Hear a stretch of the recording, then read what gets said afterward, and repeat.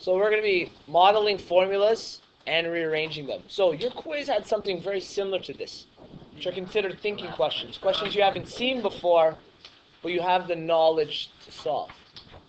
So, of course, we didn't make it quite this hard on the quiz. I have a question here. Here is a triangle.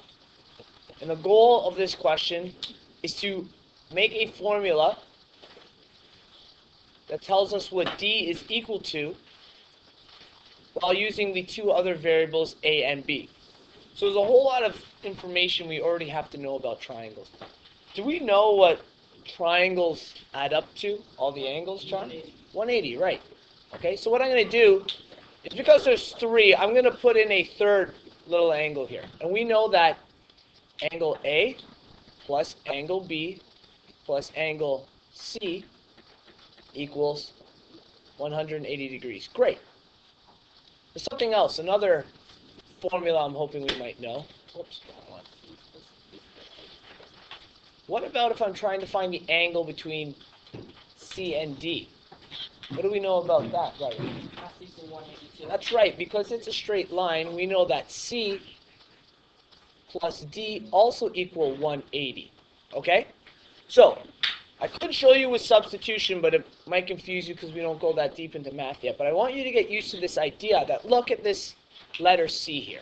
Okay? C is involved in both of these formulas. Okay? And they both add up to 180 degrees. What does that tell you about a relationship between A and B and D? C we know will be the exact same angle, right? A plus B equals D. That's right, because C, let's say it was the number 100, okay? That means D would have to be what? 80. And if C's 100 here, oops, sorry about that, A plus B would have to be how much? 100. 100. 80. 80, that's right. We don't know what A and B individually would be, but we know together they would have to add up to D. Okay? So let's try to create a formula from that. What would I say D is equal to, Bryden? D is then equal to what? A and B. A, and how do I say A and B algebraically? A plus B. That's right. A plus B. So we've just created our formula. Okay?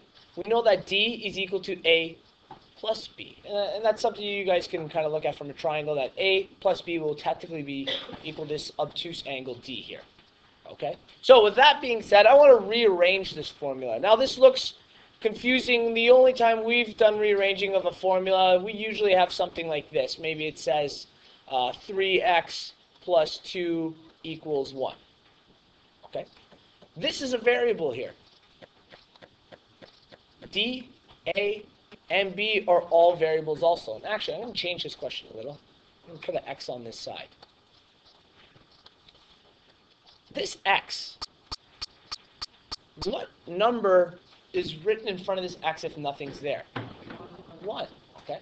And if I wanted to move 1x to the other side, what would I have to do? I want to move the whole thing, 1x to the other side. Subtract. If I wanted to isolate x, I would divide. If I move the whole thing, I subtract. I want you to think of these. I know there's no numbers in front of them, but we can put values in front to help it look a little more similar to what we've been doing. Okay? So, what number can we put in front of D? 1. Yeah, we can say this is 1D is equal to, how many A's do we have? 1A plus how many B's do we have? 1B. Okay? I want to isolate for B. Okay? Just B. What would my first step be to isolate for B? When I divide, remember we do something with bed mass, right? We usually do reverse bed mass. So what are we going to move first? Right? A. That's A. We want to move this A. And because there's one A here, is it positive or negative? Positive. When I move it to the other side, what will it become? Negative. Great. So let's say we now have 1D minus 1A is equal to 1B. Now all these ones, Do they have to be in there? No. No, none of them have to be in here. The only reason I wrote it there is because I've noticed on your quiz, many people got really confused when it was just letters. You were unable to do stuff because it was just letters. So there are numbers involved. Now, how can I rewrite this without any of the ones? What would this say? Perfect, D. Because 1 times D is what what value? D, right? 1 times anything is the value of the number. So 1 times D is just D. 1 times A is just A, so we have minus A is equal to 1 times B, which is B. So B is equal to, B is equal to D minus A.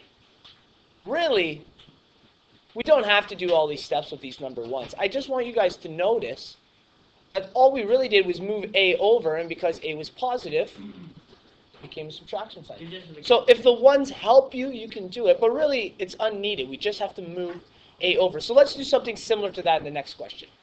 I want to find the circumference of this circle. That should not say pi, that should say radius. Okay. So, circumference of a circle is the distance around the outside of the circle. So we start here, and we would go all the way around this circle to right back, okay? So, does anyone know a formula for circumference in reference to a radius? Yeah. 2 pi r, great. So we know that circumference is equal to 2 pi r. Now this looks a little confusing. Why? Why is the number 2? Does anyone know any other circumference formulas? That's for area of a circle, so that's everything in between.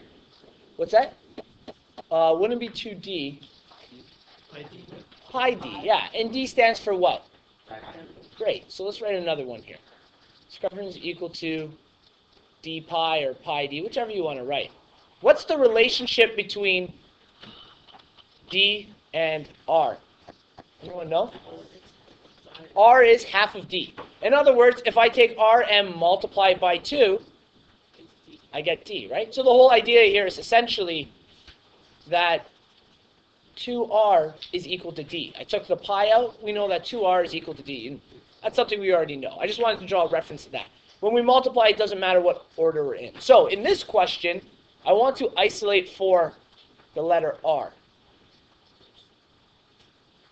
What operation is technically between all of these?